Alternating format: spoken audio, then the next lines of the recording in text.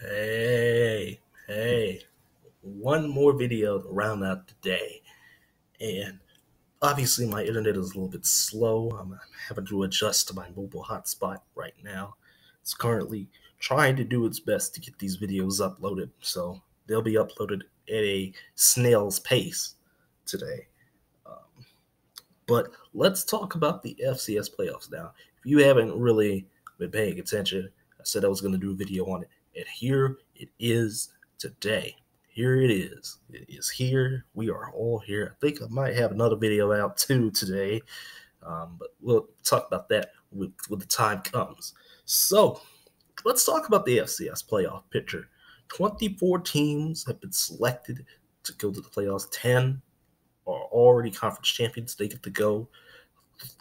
3 champions do not get to go at all because of various reasons. For the Ivy League, it's because of academics. For the MEAC and the SWAC, it is perceived, for me, at least in my opinion, it is because those teams cannot really compete at the playoff level. And every time I try and talk about the MEAC and the SWAC in a positive light, the egos and the politics takes 2 steps back. Yeah, let's talk about South Carolina State, who was 8-3 in the who got left out of the playoff field. We'll talk about them first. They lost to the only 2 teams that they lost to the only 2 teams they played in conference. They are technically 3rd place in their conference. Florida A&M is ineligible because of as usual, HBCU schools breaking the rules. That rhymes. And North Carolina A&T was the representative that gets to go to the Celebration Bowl. It's the SWAC champion who will be determined on December 7th. And so I don't understand. And of course, obviously South Carolina State had a win against Wofford, the only team in the field, but you didn't have enough wins. Sorry. You didn't have the schedule either. Sorry. You're not in. Go home. Go to bed. Now, there's another team that feels a little miffed, but they have 5 losses. And that is Southern Illinois, the Salukis of the Missouri Valley. And obviously the committee this year wanted to come back to balance the fields out, but they didn't have a win against apparently they didn't have a win against anybody. Yeah, they had an FBS win. That's it. That's all the Salukis had. So they didn't get in. Kennesaw State was 10-2, and they had 2 victories over NIAA teams, but they had 10 wins. The other teams that got left out were Towson, who has 5 losses, and New Hampshire, who also has 5 losses. Yeah, there's a 5-loss team in the field, I believe, but it is what it is. So let's take a look at the bracket here. Let's take a look at the actual bracket. So, and I think it's really setting up for James Madison, North Dakota. That's what everybody's saying. That's what it's probably going to be.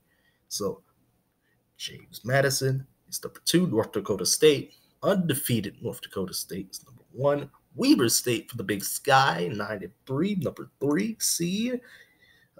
Sacramento State is also a seeded team for the Big Sky, number 4. Montana State and Montana State is the 5th seed. Montana 6th seed. South Dakota State, who has 4 losses. Now, again, one of those losses was against a ranked Minnesota, and it was a close game. So obviously a seeded team, that kind of helps Minnesota out a little bit, not a lot, but that's not really the point here of this conversation. But South Dakota State, people were surprised. Even South Dakota State fans were surprised they got a seed. So they're going. And the 8th final seed will be Central Arkansas. They didn't even capture, well, they earned a share, as I'm reading here, earned a share of the Southland title. But I guess some people are kind of miffed on seeding there, but And as we continue on here, looking at the other teams that are in this playoff bracket, Monmouth is a playoff team. They won the Big South. Again, the Northeast, only a one-loss Central Connecticut State, but apparently Central Connecticut State did not bid high enough. And the Northeast Conference is apparently very, very weak in the eyes of the committee and in the eyes of most people. So they are going to get to go on the road. Austin P was the Ohio Valley. Remember 2 years ago they were left out. Patriot goes to Holy Cross. Again, they are the team that has 5 losses, but they won their conference. So Pioneer League, the Pioneer Football League, the non-scholarship league. San Diego 9-2, they win. Southern Conference, Wofford gets the nod there. Southland goes to Nicholls State because of, I guess, the tiebreakers and stuff like that. They are 8-4. Wofford 8-3. And the other teams that are in Albany from the CAA, again, Central Arkansas, who was seeded, they are 9-3. Furman from the SoCon, 8-4. Illinois State from the Missouri Valley, 8-4. Kennesaw State, again, like I said, for the Big South, they are 10-2. Montana State, North Dakota, and Independent. I'm not sure what in the world happened here, where North Dakota got in. I guess it was because of some victories they had. You have Sacramento State, South Dakota State, Southeastern Louisiana, who gets in from the South, and they have 4 losses. Southeast Missouri State, the OVC from the Ohio Valley, 9-3. Northern Iowa from the Missouri Valley Conference, 8-4. And Villanova from the CAA, 9-3. So, first round games here. Most of these will be on ESPN3 on November 30th, and that'll be North Dakota at Nicholls State. First round, Illinois State at Southeast Missouri State. Central Connecticut State at Albany. Furman at Austin P. Kennesaw State at Wofford, 2 triple option teams there. Villanova at Southeastern Louisiana. San Diego, won their conference at Northern Iowa. At Holy Cross, who also won their conference at Monmouth. So most of these games will take place early in the day, so they're not going to really impede on, the major college football matchups and stuff like that. But yeah, this is going to be interesting to see at the very least, And as we move on down the second round games, we'll talk about them in a moment. Talk about them real quick. So the Nicholls State North Dakota game winner, they'll be going to North Dakota State. The Illinois State Southeastern Missouri State winner will go to Central Arkansas. The Central Connecticut State Albany winner will go to Montana. So that's going to be a long trip. The winner of Furman and Austin P will go to Sacramento State. The winner of Kennesaw State and Wofford will go to Weber State. The winner of Villanova and Southeastern Louisiana will go to Montana. The winner of San Diego and Northern Iowa will go to a South Dakota State team that maybe doesn't really deserve their seed, but it doesn't matter. And the Holy Cross Monmouth winner will go to James Madison. So that's just the second round right now, and I don't know about the third round yet, but we'll talk about the third round once we get there.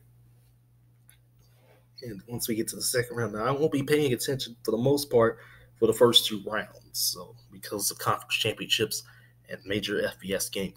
But once you get to the quarterfinals and stuff like, the quarterfinals, I can't remember.